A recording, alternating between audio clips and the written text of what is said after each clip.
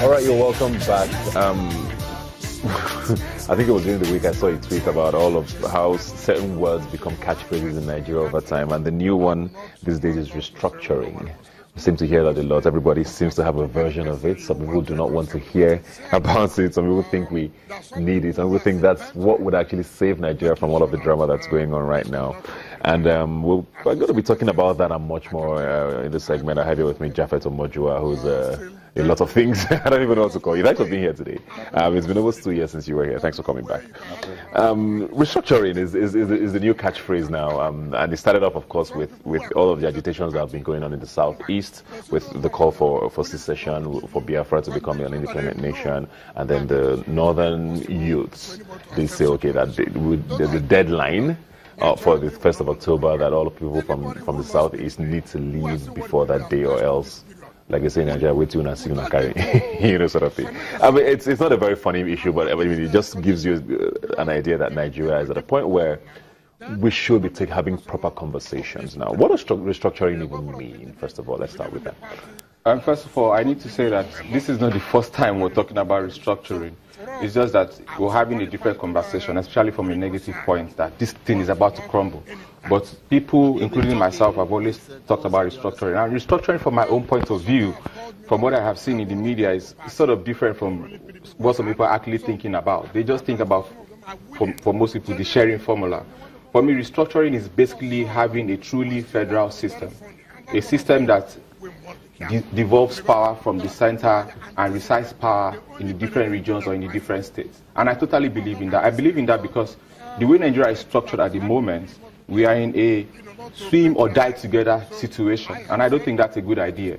I think the different parts of Nigeria should be able to decide how they want to go, where they want to go to, on certain fronts, maybe not on, for instance, national defense, but on certain fronts like education, on certain fronts like even infrastructure, on power and all this. Like, why should somebody in Abuja decide whether somebody in Adeji in the far north or somebody somewhere in Ogun State has power or not? So these are the things. So when I think about restructuring, it's basically a really and truly Federal Republic of Nigeria, not the Federal Republic of Nigeria that we have on paper. So why is it so misunderstood? Because here we don't define the conversation. We go according to the buzz. That's why some people are saying that restructuring came because some of these guys are talking about secession, but that's not the truth. All you need to do to find out the truth is to Google it, and you would find out that there's been a conversation on restructuring since forever. When I went for the US IVLP program in August, I really saw the American federal system with a very, very different point of view, and I was like, wow. After I came back, I still wrote a story on restructuring, and at that point in time, it still wasn't such a fat conversation. So we don't define the conversation, but really and truly, when you take the political interest and all those ulterior motives away from all these Nigerian issues, restructuring basically means to devolve power, to reduce the power from Abuja and let the states have more power. The power to basically more or less determine their destinies. And I think there's nothing bad with that. Seeing the way our federalism works now, do you think that is something that's ever going to happen? Because politicians enjoy the center. See, one of the beautiful things that have happened with the Biafra conversation is that our politicians are such that they don't move until something dangerous is about to happen. So they don't get moved by positive things like restructuring will make our country better. They don't care for things. Most of them don't care for things like that. But when they are at the point where they are being threatened, they move. I'll give you an example. This Biafra thing has been going on for such a long time, and I didn't really see prominent leaders from the Southeast really say much until this guy said no elections in the Southeast. Now they're talking. So our politicians don't think of these things and make moves that are about the people generally, but as soon as there is a cost to them, one of the best things we did in this country was the response to Ebola. And that really was because Ebola, more often than not, was something that was going to cost the rich. Because Ebola started from Ikoyi. It didn't start from Alagbado or from some largely unknown village in Nigeria. So our politicians are the ones, in my opinion, the people at the helm are often the ones that don't really go in the direction that they ought to go until there is something that's about to cost them their life or their livelihoods.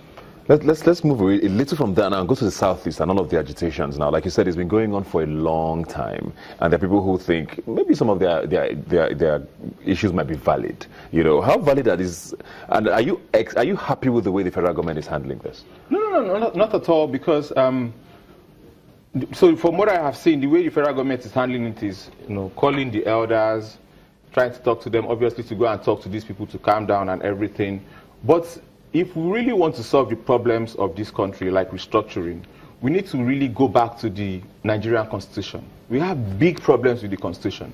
And we're not going to solve every problem by gathering people together or giving people amnesty, because that's, we like to do this short-termism thing where we just call people together, talk to somebody, and then things sort of calm down. But we have also seen that these things find a way to come back again. So we need to solve them from the roots of the matter. And the root of the matter is the national conversation. And the national conversation cannot be defined beyond the reality in the Constitution. When we go back to that space, we would have solved quite a number of problems. So I'm not in support of that. Maybe they would now begin to look at that. Maybe they're just trying to maybe have things calm down now. So if that is the case, then it is good.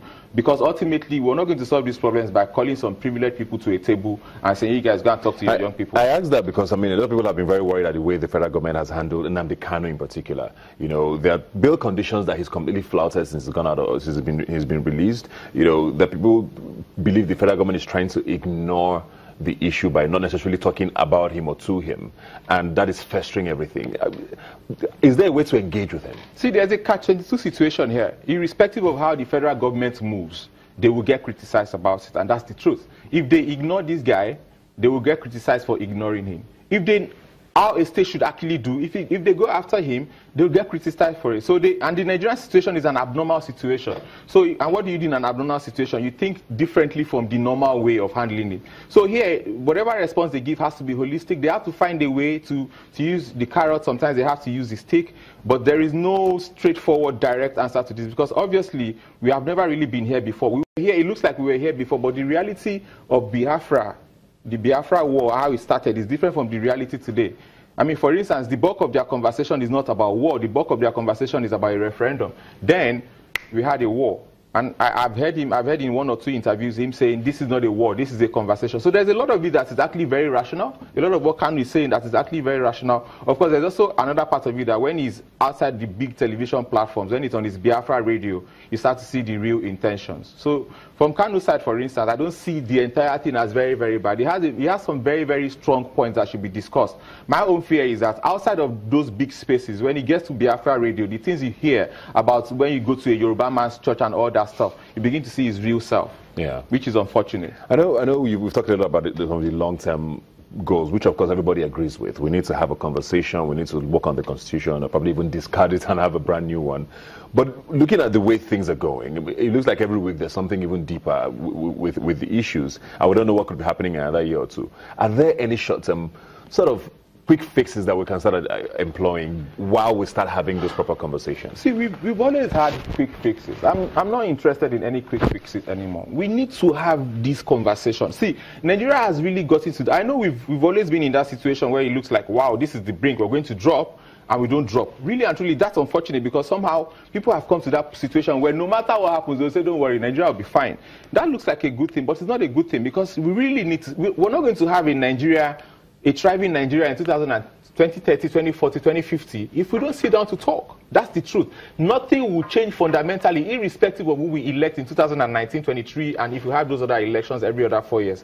Until we discuss the fundamentals of our nationhood, until we discuss the structure of our system. The truth of the matter is, look at 99. Between 99 and today, we have not lifted people out of poverty altogether. We have not done anything extraordinary with democracy. It definitely means that something has to be done. So I'm not interested in this short-term thing.